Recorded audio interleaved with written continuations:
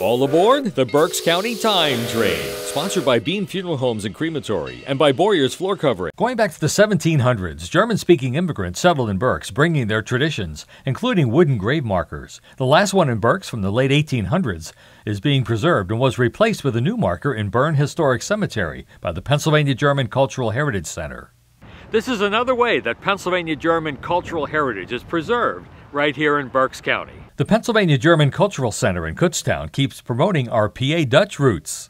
At the time that these German-speaking people arrived in Philadelphia, it was the English who called them Dutch, because Dutch was an old Anglo-Saxon word that meant German. Still going Dutch after all these years. I'm Mike Reinert on the Berks County Time Train, sponsored by Bean Funeral Homes and Crematory, serving your family with dignity and respect.